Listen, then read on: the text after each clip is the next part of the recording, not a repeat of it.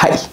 So before you decide to sign up for Coding Bootcamp, I think you might want to hear me out for a sec. So I've been mentoring this girl who recently signed up for Coding Bootcamp. Just to give you a little context, she's a Hispanic girl. I think she's from Mexico. She currently works as a massage therapist, and basically she knew nothing about coding or any tech stuff before she decided that, you know, she wanted to learn how to code. Anyways, long story short, after a few weeks of boot camp, you know, as I'm like mentoring her every week and stuff like that, I pretty much realized that, you know, certain people really need a pre-coding boot camp before they enroll in the actual boot camp. If you've never gone to college or, you know, never done any rigorous type of, you know, academic program, then I think your chances of failing out of coding bootcamp is actually pretty high. You see, it's not that I don't think you're gonna fail out because like coding is some rocket science, you know, or that you're stupid or anything. You're going to fail out, okay, because you're going to quit. You're going to quit either by straight up, you know, dropping out, or you're going to quit because of this, you know, panicky quitting type of energy that will basically sabotage your grades and make you quit. The reason why is because coding bootcamp is intense. I swear, within like a few weeks of mentoring her, they were already introducing Git. I didn't even start learning Git until my very first coding job. And it took me months, to be honest with you, just to get my head around it. So imagine a person who knows nothing about coding, who knows nothing about tech, signing up for Coding Bootcamp, and then getting thrown, you know, HTML, CSS, JavaScript, jQuery, you know, freaking Git within like a matter of 2 weeks. So this girl was telling me within like a few weeks, I think it was like 2 weeks, like half of the class was already gone. Half of them already quit. Okay. And like, you know, a good amount is really just barely getting by. She even told me that if it, you know, weren't for me mentoring her every week and basically kind of like, you know, giving her encouragement, giving her that confidence boost, and telling her to persist, and also her, you know, quitting her full-time job as a massage therapist to pursue Coding Bootcamp full-time. Like, if it wasn't for all that, like, she would have given up and quit. So now the real risk here is not the fact that you're going to lose that tuition money, right? Because that's probably what you guys are thinking. You can always make money back. The real tragedy here is, you know, possibly giving up on your aspirations and dreams of becoming a software developer. The pace of the Coding Bootcamp and, you know, being overwhelmed with all the content, the concepts and all these things that's thrown at you at a very fast pace, together with, you know, not having a good, you know, support structure around you, you know, it can leave you with a very painful experience that will make you think that coding is not for you.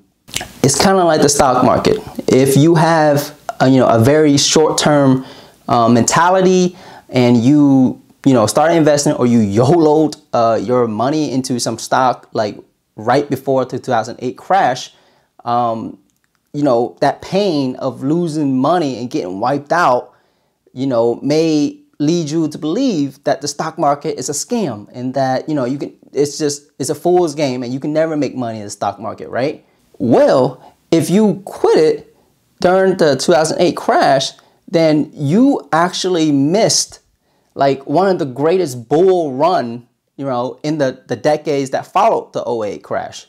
The reason why I think college grads who did well in college, and especially in a rigorous program, the reason why I think they will do well in Coding Bootcamp, it's not because they are smarter than you or anything. It's because they have experience with a rigorous curriculum, especially if they got a degree in the STEM field.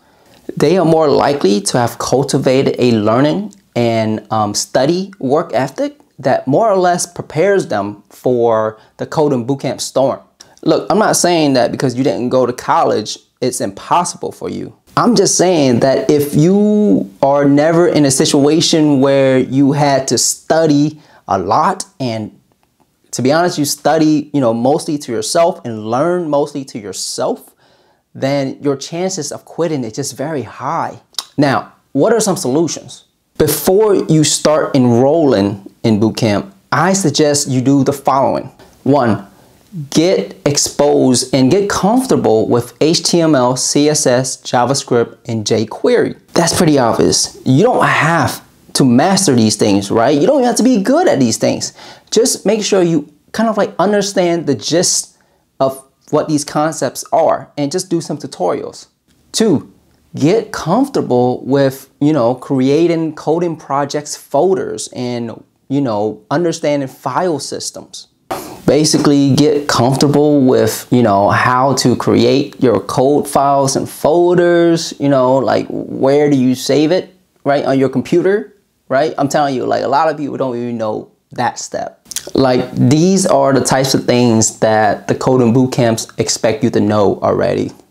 3, get exposed to GitHub, Git, NPM, and the command line. From what I've seen, I may be right or wrong on this, but these coding bootcamps spend like a few days on these subjects.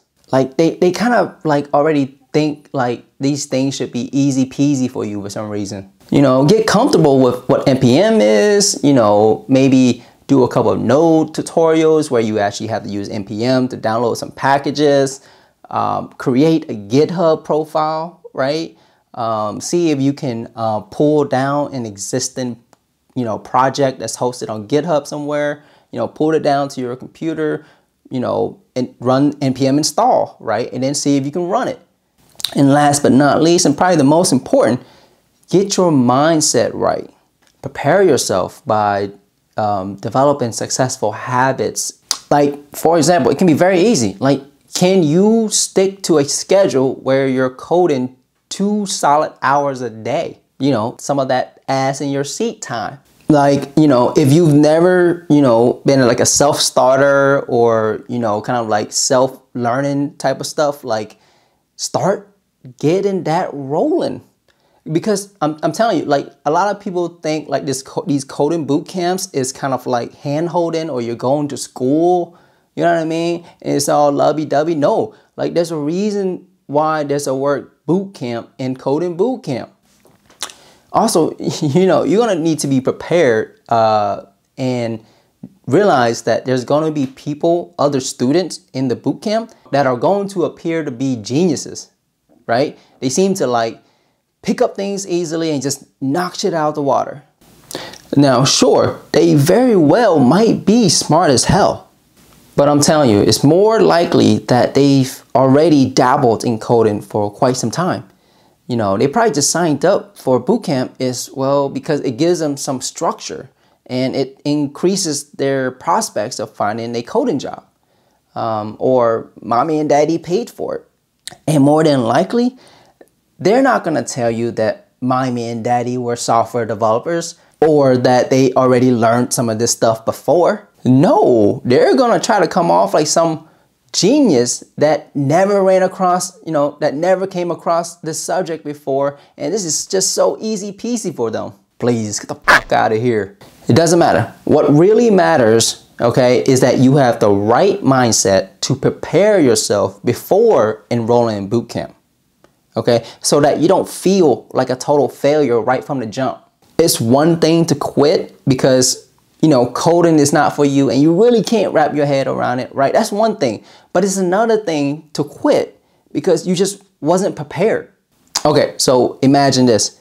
Say you don't listen to my advice, you start boot camp, you get overwhelmed, you still have your full-time job, and then you quit. And then you conclude that coding is not for you and you leave it alone for X amount of years.